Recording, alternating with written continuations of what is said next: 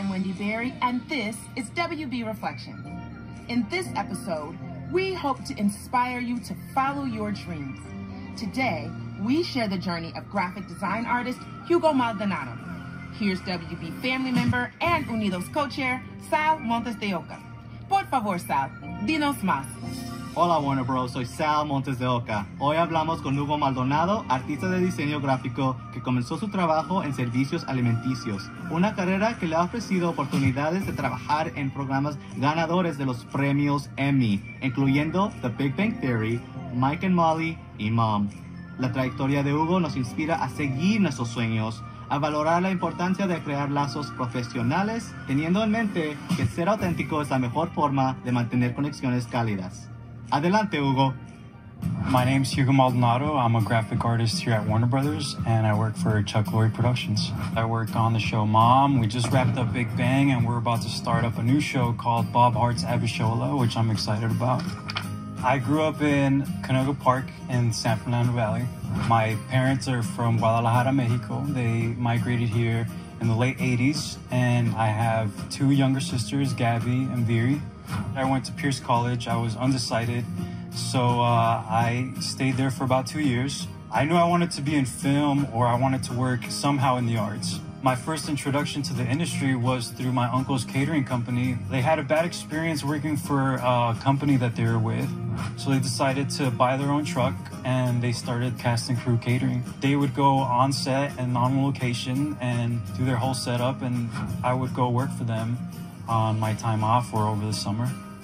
I decided to take the tour here at Warner Brothers because that was one of the best and major studios to work for. After that, I got a much better visual of what it takes to put together all these shows and films, and I was so excited after seeing the sets. I got my picture taken with the Batmobile. Right after that, I stopped and I talked to the staff. And I asked them, like, so how do I get a job here? I want to stay, pretty much. So they said, apply online, whatever's available online. So that's what I did. I applied online. I went home. I checked things out, and I applied for security, gardening, office assistant, anything they had. I was gonna apply for it. They had catering available, and Warner Brothers picked me up, and within 2 days after I applied, and I joined the catering company here at Warner Brothers. I got the job here at Warner Brothers. I was a commissary utility, so I was assigned to bus tables, to set up breakfast, lunch, whatever the commissary needed, I was assigned to that. Shortly after that, they were asked to start a program where they would send the representative to the stages and you would monitor the food there and engage with the crew and cast. They asked me to join the Mike and Molly team, and I'll never forget it because it's one of the best experiences I've had in my life. The first person that greeted me and welcomed me to the stage was Billy Gardell, the star of the show.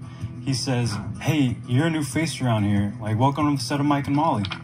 Just from working at that set, I've been able to make a lot of lifelong friends and like great relationships. And one of the first people that I really connected with was Melissa McCarthy. And then the next thing that came up was the movie Tammy. And I still remember the day she asked me to join was on set during breakfast, and she just says, "Hey, I have a new project coming up and I'm wondering if you'd be interested in designing some artwork for me." And of course I was interested. I was gonna take it regardless.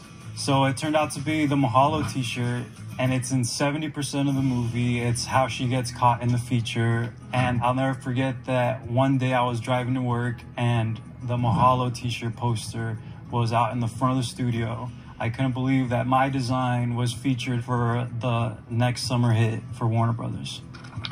During this time, I was still catering for Mike and Molly, but in 2016, the show got canceled, and I was a little, I was a little lost.